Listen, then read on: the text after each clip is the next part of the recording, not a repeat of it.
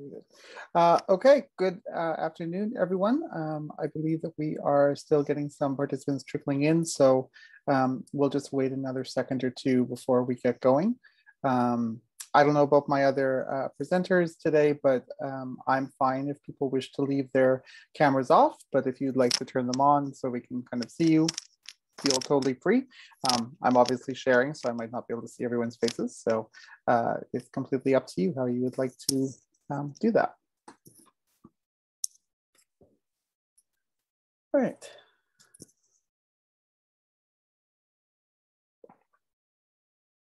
I'll rearrange my screen and then we'll get going. Okay, so I think I'm going to get going. Good afternoon, everyone. Thank you for coming to our presentation today, Empowering Learners by Creating Student-Centered Hybrid Instruction using H5P. My name is Rohweder. I'll introduce my other presenters in just a moment. But again, I just wanted to say thank you so much for coming to our presentation today. We hope that you get a lot out of it. We're pretty proud of what we've done with H5P so far. All right. Oops. All right. So a little bit about us to get started. So as I said, my name is Rohweder. Also presenting with me today is Meredith Fischer and Pauline Dewan. So we are three librarians from Laurier University, and we're part of a group of a larger group of librarians called the Online Learning Group at Laurier. And we've been working with H5P for about 2 years now. And one of the reasons why we kind of got started with H5P is we were looking for alternatives or different uses and different ways to create innovative and engaging learning objects. And we really saw a lot of potential in H5P, mainly because of their mandate to empower everyone to create, share, and reuse interactive content. So we really found a good kind of linkage with H5P that would adhere to our values and our mandates and move forward with what we were doing for students. So just to give a little bit of context in terms of what we're doing today, first and foremost, I'm actually using, or we're using an H5P content type today as our presentation tool. This is called an interactive book. And one of the things that the interactive book kind of does for you is it allows you to create an easy way to work through a concept or multiple concepts, integrating a lot of different H5P content. So this is one of the big things that we wanted to do today, was kind of like integrate as many different H5P elements as we could. So what we're hoping to do today is, as I said, we really, H5P has changed how we as librarians really engage our learners in understanding information literacy, as well as our practice in creating online asynchronous content, which had a very large role over the last 2 years, obviously. And what we're really hoping to highlight today is the ways that we have utilized H5P.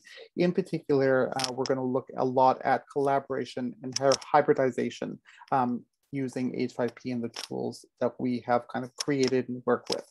As well, I'll talk a little bit about in a moment issues of accessibility in H5P.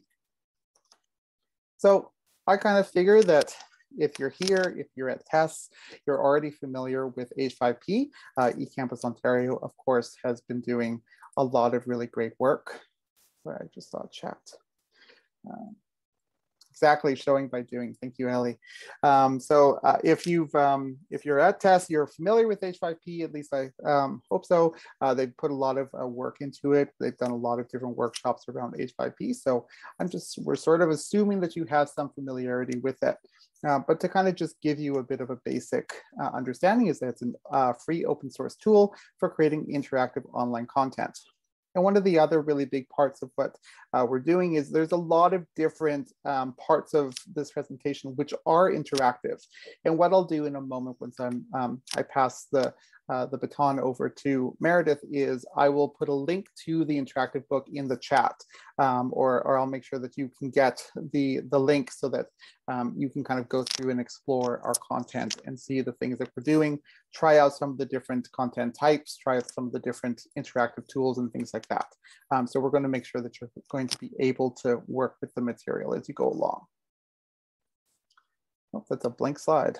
That's not supposed to be there. All right. So as a very brief introduction, as I said, I hope people kind of are familiar with it, but H5P allows you to create 40 different content types, a great deal of them which are interactive. And using these interactive content types, they help increase engagement for users. As well, you can embed them in a number of different kind of places. And we, as I'll talk about in a moment, have embedded them in the library and different learning management systems. But one of the big parts or big benefits of H5P is the way that you can reinforce learning by helping users review concepts or ideas. And in that way, they can also be scaffolded a lot of the time. And I know that both Pauline and Meredith are going to be talking a little bit about scaffolding and some of these different aspects around engagement. With H5P, you can create a lot of different learning objects that ensure a higher level of engagement for your students. So for example, with H5P, you can encourage students to learn at their own pace. So kind of going in with some issues around universal design for learning and ensuring that they can work through the ideas presented in a way that they can process on their own time, or that they can kind of grow familiar with the different ideas. And you can also help their understanding of the concepts by reinforcing those ideas through different content types. Below, you'll find a course presentation that I've used that kind of demonstrates a lot of different elements in H5P and allows for self-paced learning. So again, when you get the link to the book, you can take some time and explore those different concepts. So at Laurier, as I said, we saw potential for how well H5P can kind of work with some of our ideas. And we investigated H5P and eventually created our own local implementation of H5P. At any time that you want to use H5P, you need to implement it locally. There's no sort of like central global server, so you have to kind of create your own system for H5P. And currently we have over 200 plus learning objects within H5P. We have embedded it within our learning management system at Laurier, and we've also embedded it within the library website as well. And it really became an essential tool throughout the pandemic, as Pauline and Meredith are going to talk about. And before I just wrap up, I just wanted to point out that one of the other really big parts of H5P is how easily it can work with accessibility issues. So keeping in mind that it is very accessible, but not all content types are going to be accessible across the board.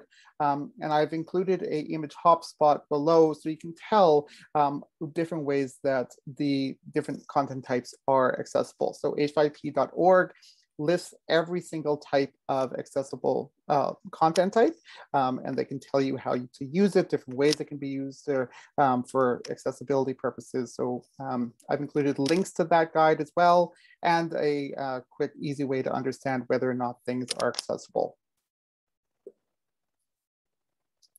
But one of the things that I do also recommend that even though content types are accessible, those can still have some issues around accessibility. So for example, an audio content type, only the full player is accessible. Or if you're dealing with an image hotspot, the order you put the hotspots in to the image, that might not be exactly how the screen reader is going to read it. And two really big final tips around accessibility in H5P is always consider issues around universal design for learning. It can make it accessible for everyone and creates ways to focus and guide learning throughout your content type. And secondly, anytime that you're working with H5P, always just keep accessibility in mind, and you will find that it can be an easy way to incorporate those kind of issues as you go along. So what I'm going to do now is I'm going to stop sharing and I'm going to let Meredith take up the baton. Thanks, Matt. That was great. Okay. So sharing my screen now. I hope you can all see that. And I will expand the interactive book. There we go. Yeah, so librarians do a lot of collaborating, and H5P gives us the ability to do that collaboration in a flexible way, whether we're teaching in person or online, synchronously, asynchronously, or in a hybrid way, with lots of time for planning or with only a little bit of time for planning. Pauline, Matt, and I are part of a group, as Matt mentioned, and that group, the online instruction functional group, collaborated on a local H5P implementation. So this H5P object that you see below the text, this is an image hotspot in H5P, and it shows our catalog. So if I click on the first little hotspot on the image, you can check out this catalog at h5p.wlu.ca. We have over 207 objects in the catalog to date. Really popular content types are course presentations. You've seen several of those so far, columns, which you'll see in examples coming up, and interactive videos. And then we also, in our local implementation, created custom subjects to help us organize and navigate the H5P catalog. So if you go to the site, you'll see some of the subjects listed there, and those are very much based on our current use of the site, and they're intended to help other librarian creators navigate the pre-existing content. And that does really feed into the collaborative potential of H5P.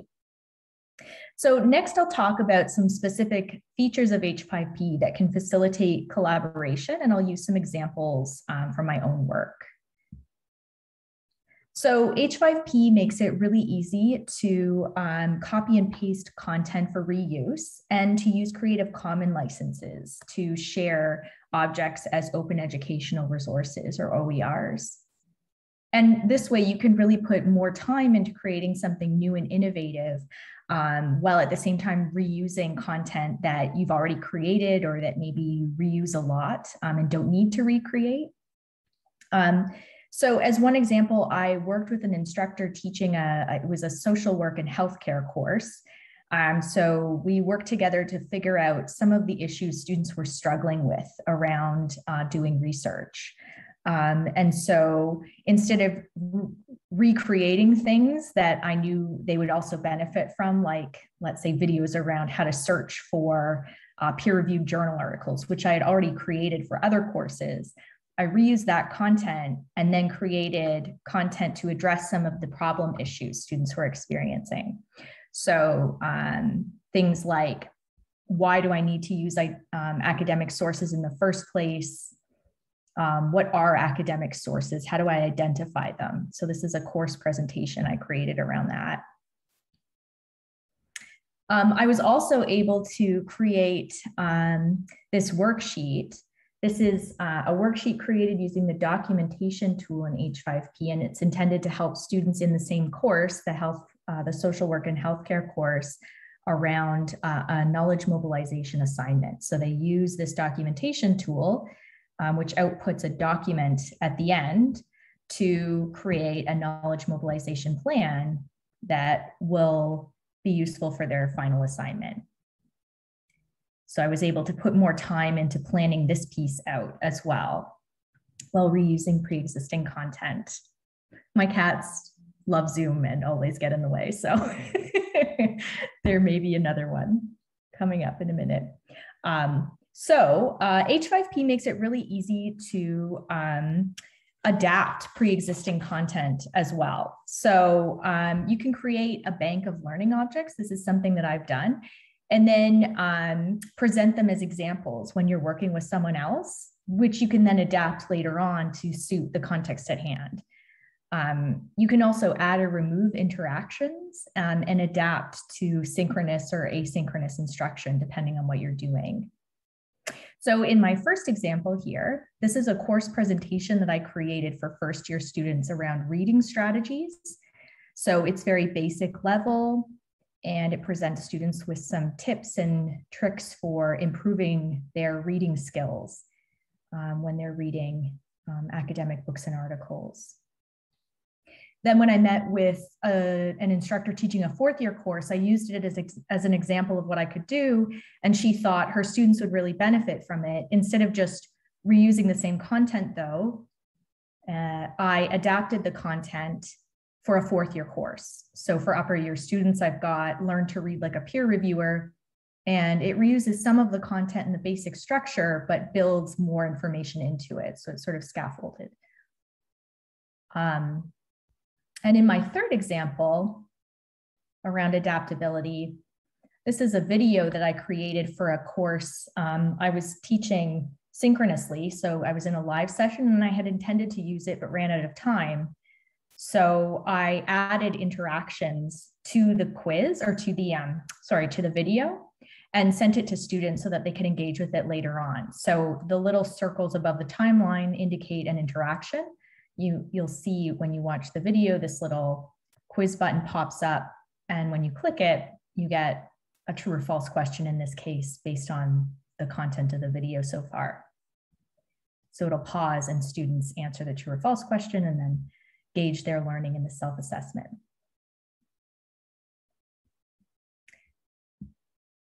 So H5P also allows you to assemble objects in different ways to fit a particular mode or style of delivery.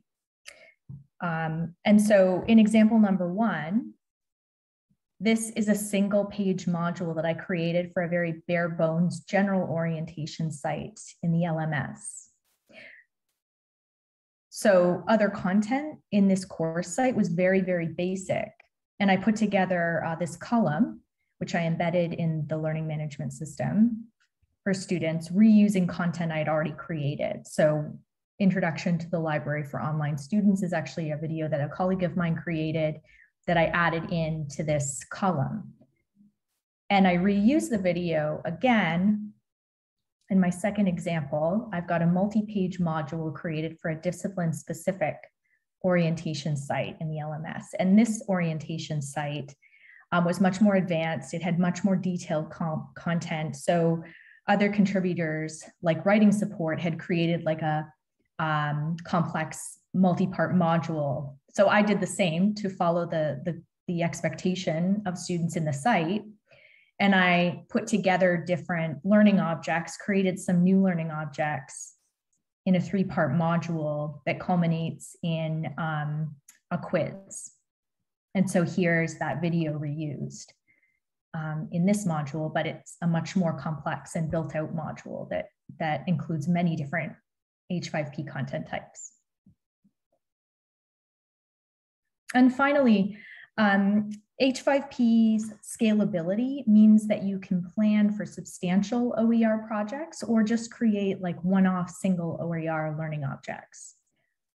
My example is just a really basic accordion I created for one in-class activity. So I used this live and explained to students what they were to do. It's based on one of their readings for the week. So we look at different sources used in the reference list of that reading and talk about film studies research.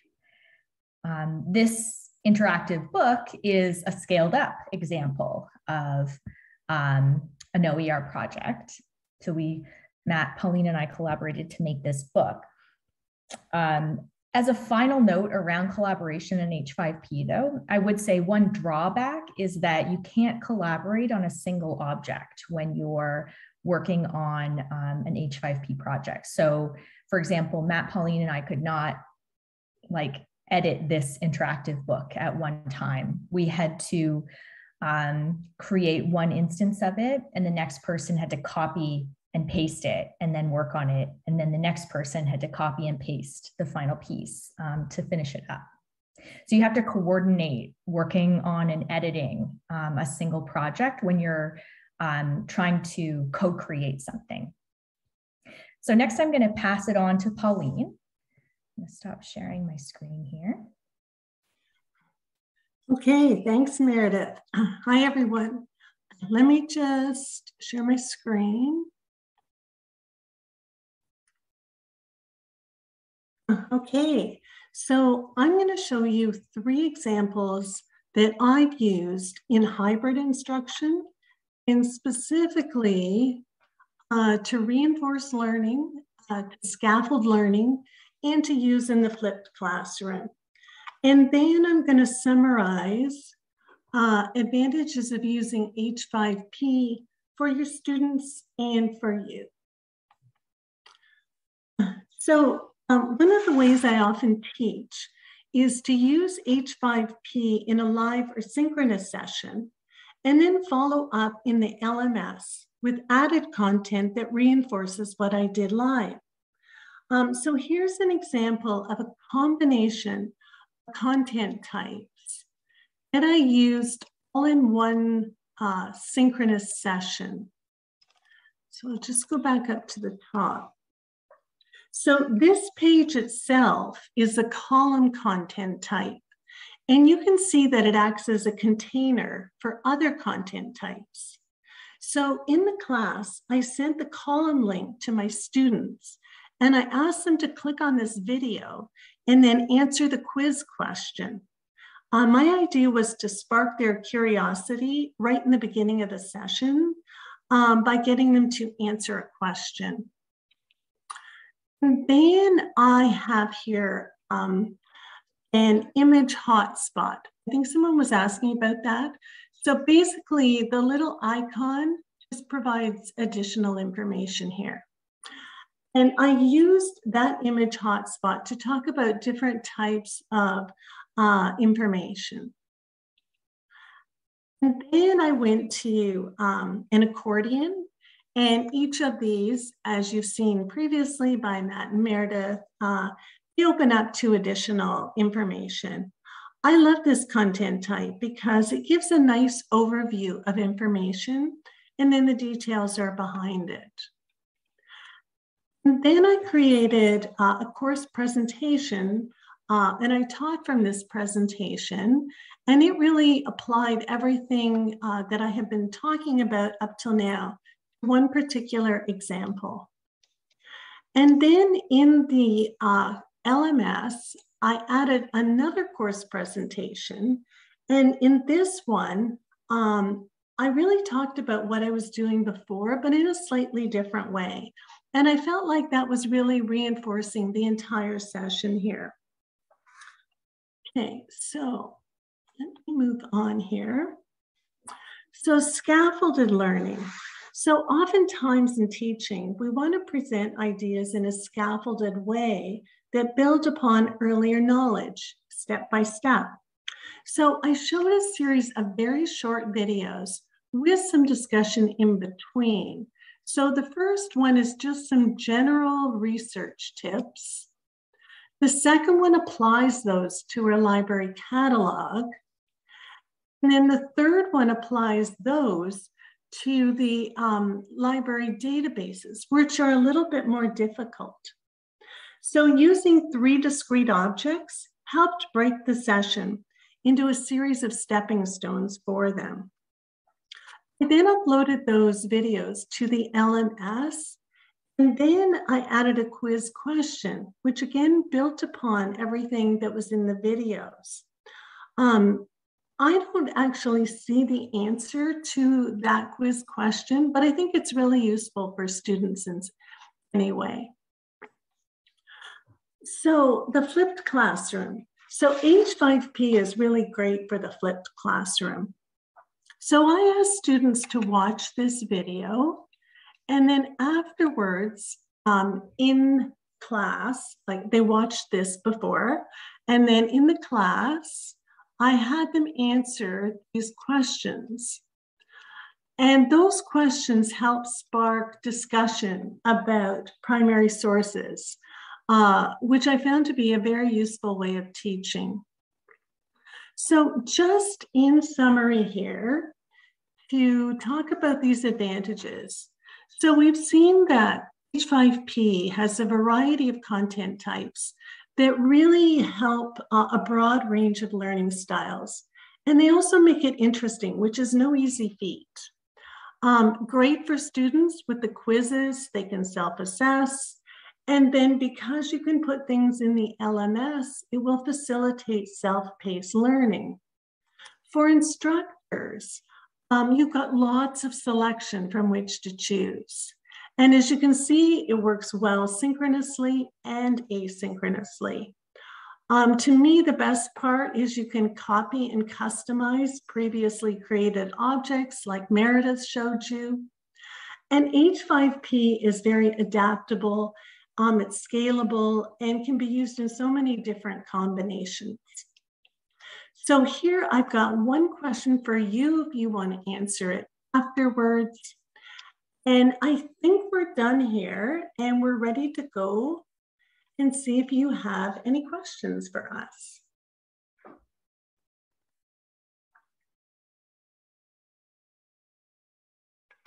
So again, if we've got anything else in the chat.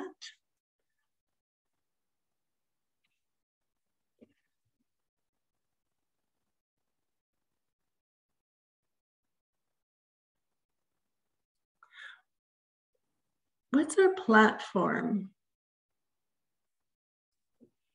So I think it's the fact that we're using a H5P content type, the interactive book.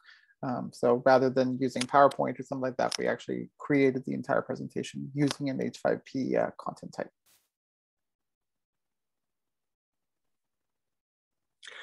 I can answer that question. You can't get assessment data, unfortunately. H5P is great for many things, but unfortunately, the way it is now, there's no assessment data you can get.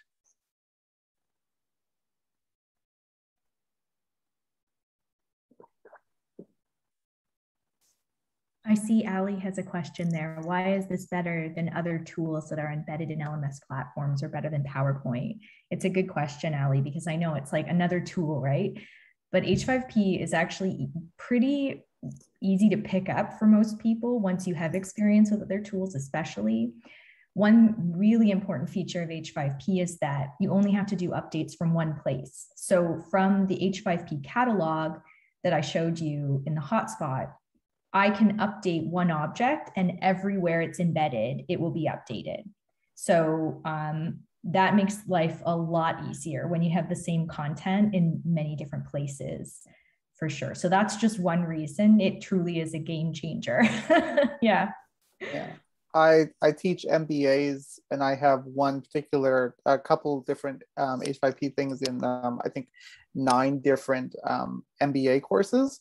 And rather than have to like go into 9 different my learning spaces, I can just change it once and and all that content automatically gets updated every semester. And it's a really great feature.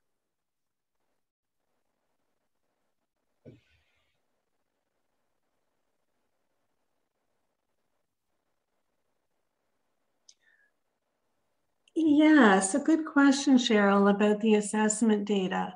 So even when you create the assessment, you're really creating it for the student to answer themselves, but there's no way the instructor can actually see that. So I've used those quizzes in class and I'll get people to answer them, but then I will just ask them verbally, okay, so what were you thinking? And I find it helps for me to just as a catalyst to further discussion. And I think it helps students when you put it in the LMS, if they're just interested in testing their own knowledge, that's how the assessment piece works. But you're not able to actually get assessment data from that.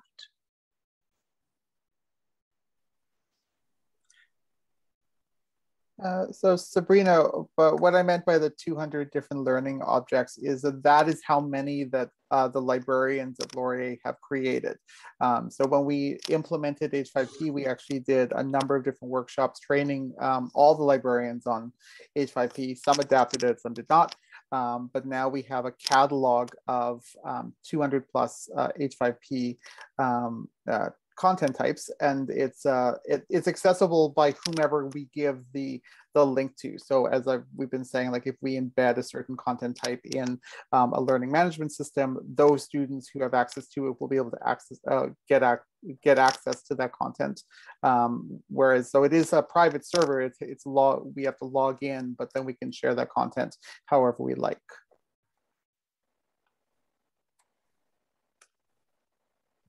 Yeah, and just to be clear, you can't create content from our catalog, but there's an eCampus Ontario H5P catalog that's wonderful. There's tons of examples in it. So you can log in there. You can, I think you have to like register for free if you live in Ontario, and you can create a login and create content there. Much of our content has a Creative Commons licenses assigned to them. Each of the objects, depending on who creates it, will assign a Creative Commons license to it. So you could reuse some of the content in our catalog. So I've just gotten a message from eCampus. Unfortunately, we are at time, so we will have to wrap up. I'm going to put my email address in the chat. And if anybody has follow-up questions, please feel free to contact myself, Pauline, or Meredith, and we'll be happy to further discuss H5P. We like talking about it, so.